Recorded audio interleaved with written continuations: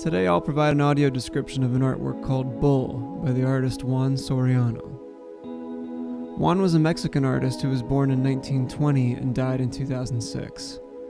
He was the kind of artist that dabbled in a little bit of everything, from painting to theater sets, and then, in the last 2 decades of his life, sculpture.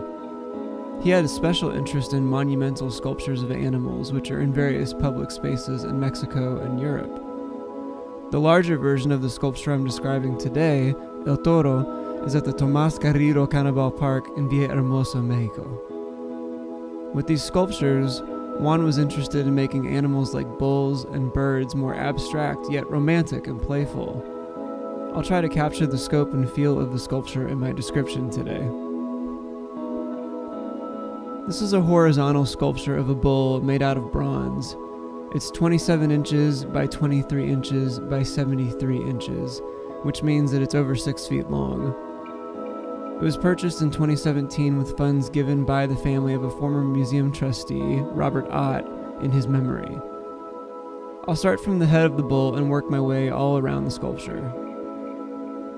Overall, this sculpture has a lot of heft and thickness to it. Bulls are not small animals to begin with, but Juan paired a heavy material like bronze with a bulky and toned composition.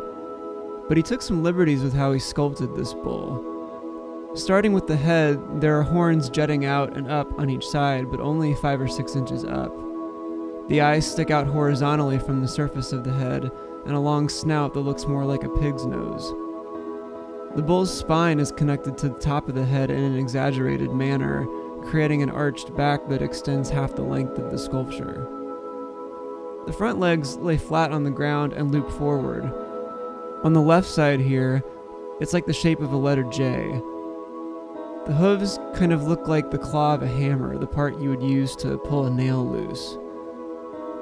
On the left side of the body, there are toned curves showing off a lean figure. Throughout the whole sculpture, there are little marks that add a nice contrast to the smoothness of the bronze. The hind leg is more of a right angle, from underneath the foot to the back of the leg, but the front part of the leg swoops down and up. From the rear view, it seems as though the bull's weight is leaning on its left hind leg more than the right hind leg, because the body seems to be dipping down to the left. The bull's tail is curved at the top, but angles down sharply and rests on the pedestal rather than hanging out into the air. The end of the tail is thicker and heavier, almost like it's a fifth leg. This angle also shows us how narrow the body of the bull is compared to the legs. On the right side, the composition is almost identical to the left side, with a thicker, right-angled hind leg, a defined body and belly, and a more slim and curvy front leg. There's also the S-shaped curves of the body that curve up from the tail, plateau at the back, and then curve up high before dipping sharply down to the back of the head.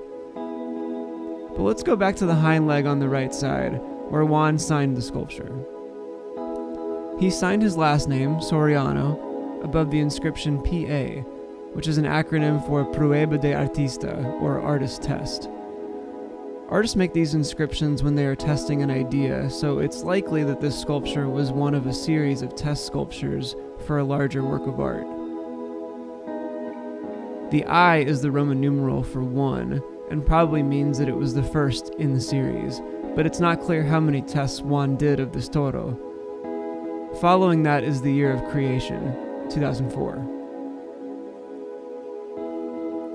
Head on, it appears that the bull's head is leaning toward its right, and it's a bit easier to notice that the bull's belly dips all the way down to touch the pedestal that the sculpture is resting on. So if the hind legs are dipping toward the left, and the head is leaning toward the right, it suggests to me that this bull might be ready to make a move. Juan's animal sculptures didn't always have a specific meaning, even if he tended to sculpt animals that had a prominent place in Mexican culture, like the bull. This one is a good example of how he made changes to the shape to make it more abstract, yet still recognizable. So based on what I've described today, what kind of qualities or meaning does this bull have to you?